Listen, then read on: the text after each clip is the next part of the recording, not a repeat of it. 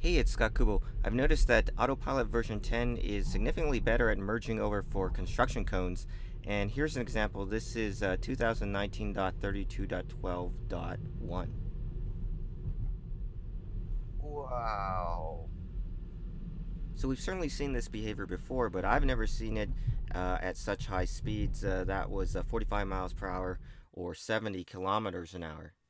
Now let's take a look at this in slow motion. You can see that as the cones are coming on the right, the perceived lane in the autopilot display is narrowing, and autopilot is trying to still stay within that given lane even though it's ending.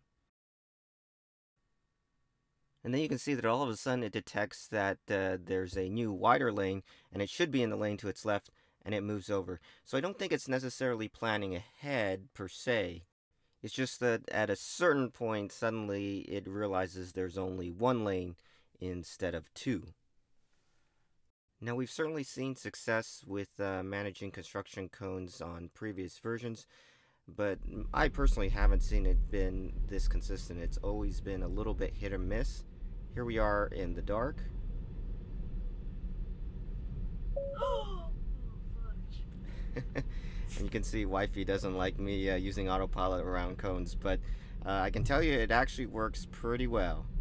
But I'm always ready and alert to take over at a moment's notice. Now, I've never seen this work at highway speeds, but here we are going about 55 miles per hour or 90 kilometers an hour.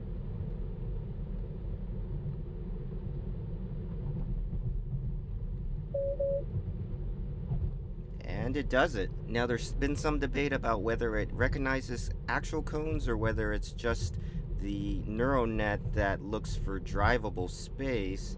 But I think it is actually identifying cones, and Elon had mentioned on a Twitter post recently that this will start rendering in the display soon. So for comparison, this was Autopilot version 8 about a year ago, and as we come to this construction zone, you can see that it really doesn't notice the cones. It doesn't even notice the construction equipment, and it kind of tends to just want to just keep going straight in its lane.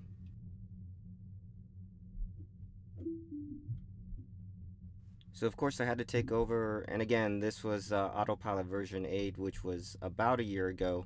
If you're wondering, that little circle there next to the screen is a magnetic cell phone holder that has a suction cup to the back of the Tesla screen that I sometimes use.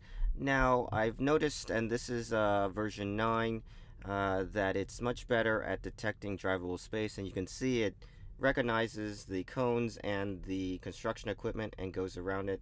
So even in version 9, there was already some improvements into how the car responds to changes in drivable space. But beyond knowing where the obstacles are, planning the correct path can sometimes be complicated. So still a ways to go, but it's exciting to see the progress. Also, I will note that if there is a vehicle right next to you, Autopilot won't merge over for the cones. It won't crash into that vehicle, it'll just go through the cones, so please be careful. That about does it. Enjoy this drive into downtown Los Angeles, and I can't wait for version 2019.36, which appears to have the construction cone visualization. So I'm looking forward to testing that out soon. Well, I hope you enjoyed this video. If you're researching to purchase Tesla and you found it helpful, click on the link in the description and find out how you can get free supercharging. As always, I enjoyed having you along for a drive. Hope you have a really great day, and see you in the next video.